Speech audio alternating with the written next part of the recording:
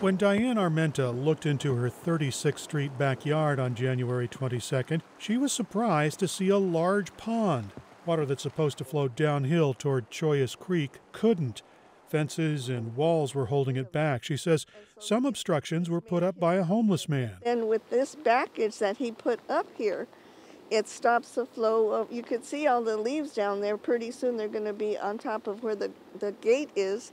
And then the next property over, there's a retaining wall that holds back the water. And there's a small little hole there that should let the water go through, but it doesn't.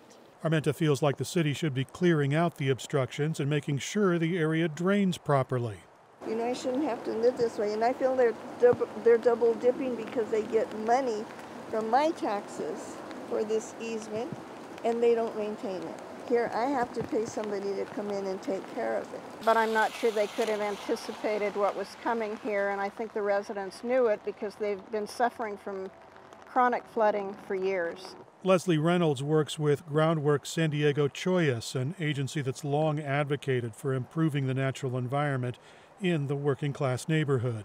So that we can start to advance solutions that are not just gray infrastructure, culverts, and pipes.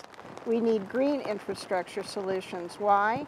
This is not a drainage system. This is the Chollas Creek watershed ecosystem.